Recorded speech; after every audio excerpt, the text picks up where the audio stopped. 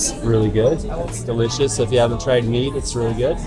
What do you have on tap over there so people will know? So right now we try to stick to have always a few locals. So we like to support local breweries. So we have a Mono Sonorum Victory of Death, pretty much always on tap. The Barrio Blonde, always on tap. Currently we have a Barrio Vienna Lager because it's the Oktoberfest time of year. So it's like that Vienna, that lager that you have for like, the holidays. We will be getting a 1912 Brewing Mescalero Stout on soon. That's also a holiday only beer that they brew.